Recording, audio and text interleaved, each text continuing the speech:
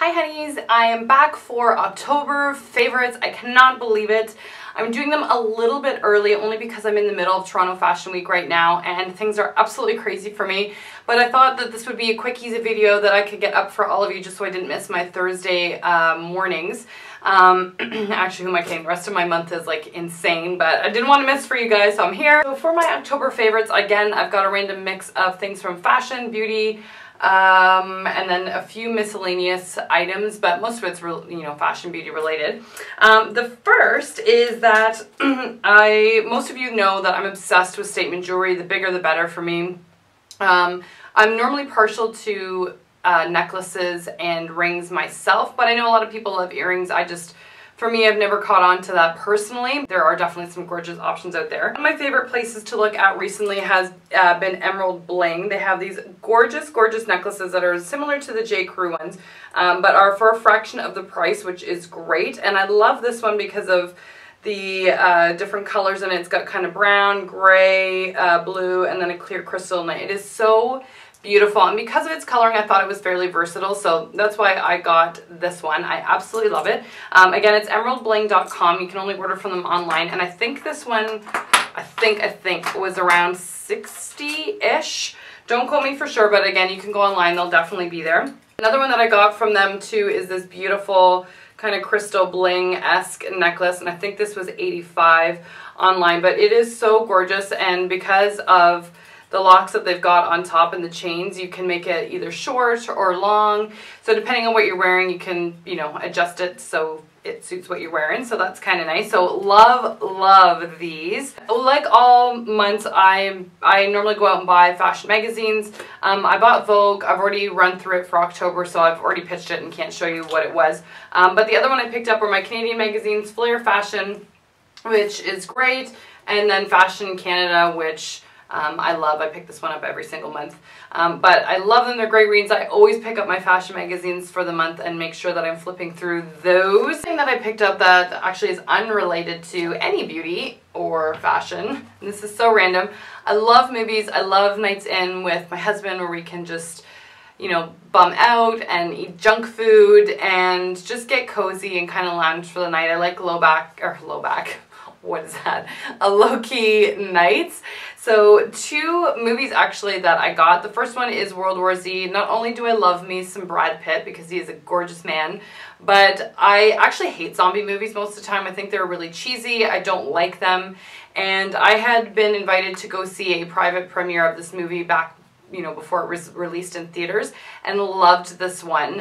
It was one of the few kind of zombie-esque movies that didn't really irk me the wrong way, so I was really excited when this came out on DVD and had to buy it.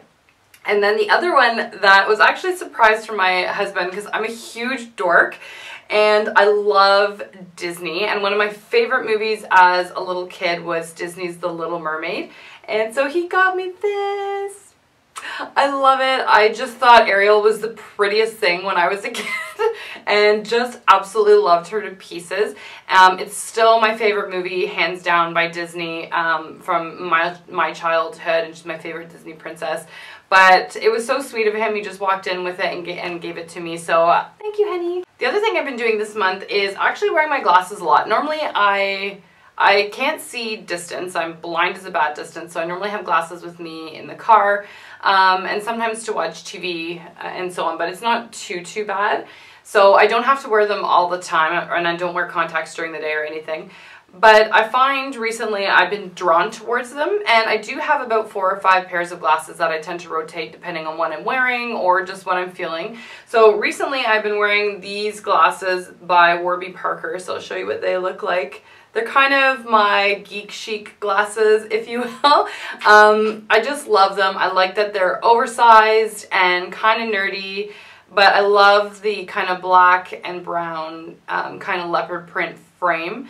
And again, because they're black, they go with just about anything, but I absolutely love them. So I guess it's kind of more of that hipster look, but I've been gravitating towards these recently, and the reason I bought Warby Parker is I love that their frames with the lenses are $120, I think, And the good thing is that for every pair of glasses you buy, they donate one to a child in need that can't afford glasses and needs them for reading and education and so on. So they're a good cause that way. And like I said, just so random that I've been wanting to wear my glasses all the time recently. So hopefully that doesn't make my vision worse because my eyes will get accustomed to wearing them all the time. But I absolutely love them. And I think their website is warbyparker.com. But you can check out their frames and stuff there. They're fantastic. The other thing that I have been using, which I did show you in my last video, are a few Body Shop products. The PR company sent me some of their fall and winter collection that hasn't been released yet. It will be out on November the 4th, and it's not a paid review. They just sent it to me so I could write about it on my blog. But the one thing I've been loving of theirs is this 4-pack of eyeshadow, and they do have 2 coming out on November 4th. This one in particular I love because it is these beautiful plum colors, which actually I've got on my eye right now. And they're just a really great on-trend color for fall. They also have one in browns and whatnot as well if you want something a little bit more neutral. But these are great, and then they come with 2 teeny tiny brushes on the top. So it's a good travel to go kit, and I'm wearing it today because I'm going to be scooting to Fashion Week afterwards, and I'll use it probably for touch-ups. The other thing from them that I've been loving are their 2 fragrances that they will also be coming out with. One is Indian Night Jasmine, which is so beautiful. I cannot even describe how light and feminine and soft this fragrance is. It is so gorgeous, and every time I wear it, I am asked where I got this from. So this is great, and I think when it comes out, I believe, please don't quote me, I think it comes out for about $22 to $24 a bottle, depending on what size you get. But again, like I said, wait until it's online because I'm not sure, to be honest. And then the other one that I also love by them is this White Musk. It's White Musk Libertine. It's the Leona Lewis fragrance, which again will be coming out November 4th, but it is so gorgeous. It's a little bit heavier, but again, it's still light enough that you could do it during the day and wear it at nighttime. So I really, really love this, and it's one that I've been wearing constantly, so it's really beautiful. Another beauty product that I love is Korres, I'm not sure how you say their name. They have this beautiful body butter, and this one is Jasmine Extra Moisturizing Cream for Dry Skin. So around this time of year, my skin just hates me. Like, I can't win. It always goes so dry, and it's just because the weather's, you know, kind of changing. You're inside and then you're outside. And, you know, going from the heat to the really cool weather just doesn't overly cooperate with my skin very well. So this is the nicest body butter. I find that oftentimes when you put a body butter on your cream, when you put a body butter on your cream, what is that? When you put a body butter on your hand or your body, I find that there's a leftover residue. Like, it's heavy, you feel kind of sticky afterwards, and I don't know, I just think it's really gross. This is fantastic. There's no residue after the fact, and it feels really beautiful when you're gliding it on your skin, and of course your skin feels baby soft afterwards. So I've almost gone through this entire bottle, but we'll be buying it again. It's one of my staples for winter time. I absolutely love it, and I believe you can get these, or Korres, however you say their name, in Sephora, and you can also get them in Shoppers Drug Mart for those of you that are in Canada as well, like myself. The other thing that I got jewelry related is this fun little cocktail ring. This was from a boutique in Toronto called Elle Hardware. I love it. It is so big, and I'll put it on my pinky. So, like, just to give you an idea, like, what is that? It's so great. So I love oversized pieces. I'm actually going to wear this one tonight to Toronto Fashion Week. I think it's fantastic, and I've been wearing it constantly, so this has been something that has been a staple in my wardrobe now for the month. So that is why it is in my favorites also. I'm going to Fashion Week, and actually October seems to be a busy month for a lot of fashion events in Toronto anyways.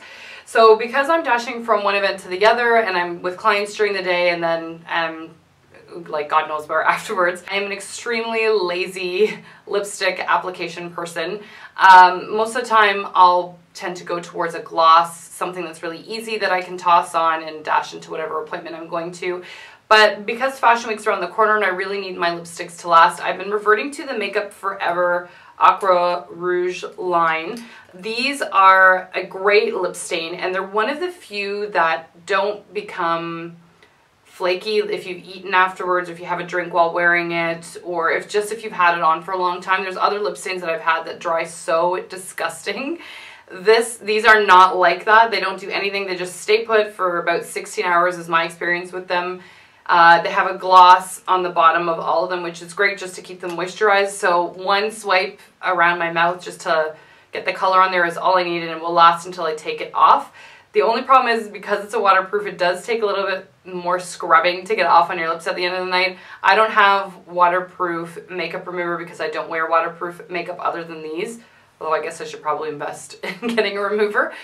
So that's why I find it a little bit harder to get off. But like I said, it does the trick. These are absolutely phenomenal. And these are sold in Sephora, I think... Oh, I'm going to get this wrong. I think it's $32 a piece, I believe. So I didn't buy all these at once. These ones I bought back in the summer, and because they're so bright, I'm not using them as frequently at the moment. These are the ones I'm using the most because they're more winterized, and you've got the Killer Red here, which is number 8, and it is absolutely stunning, just so you guys can see the color there. This one is number 2, so there's the coloring of that. And this one is number 13. So I always use this, or it reminds me of like more of a 90s style dark moody lip. I absolutely love it. It's so beautiful. And then these two kind of pastel and coral ones, one is number 20 and the other is 18, in case those of you that are asking. So this one is 20 here, and this one's 18. But I love them. They are my staple lipsticks. I constantly replenish these because I go through them like crazy. So if any of you haven't tried them, please, please go do so. You will absolutely freaking love it. It's so amazing. The other obsession I've had for the month of October are beanies. As you can see, I'm wearing one right now. This is kind of like the boyfriend slouchy beanie, which I like. I'm not someone that can pull off baseball caps. I don't look very good in them. I tend to look good in the rounder like beanies and hats because I have a more round and oval face, so they suit me a little bit better, and I like that kind of slouchy, comfortable look. So because it's again becoming colder out, I find myself wearing this beanie all the time, and I do have some others that are in bright coral shades and browns, and some that are multicolored as well, but absolutely love them. I'm obsessed with beanies. The other thing too that I've been wearing this fall, which I picked up last fall and I believe they're still around, are my combat boots. This is again what I'm going to be wearing tonight, but these are extremely comfortable. They go, you know, you can tuck them into leggings, skinny jeans, you know, regular jeans if you want to put them over top. These are Steve Madden combat boots. I don't remember what I paid for them because I got them last year, but I mean, combat boots or like, you know, any kind of boot that looks like this are very in style still, and they are so comfortable. So it's a great alternative to a flat if you're looking for something a little bit flatter, or even a high boot. I mean, boots are always great come fall and winter anyway, so I've been wearing these to death because I love them so, so much. And I like that it's got kind of a brass zipper because, again, the closer I can get to a gold hardware, for me, I like, because as you all know, I'm obsessed with gold. It's pretty sad. So anyway, I hope you guys have an amazing rest of the week. Hope you have an amazing weekend. And if you guys do your October favorites too, tag me in them. I'd love to see them. And I will chat to all of you next Thursday. See you later.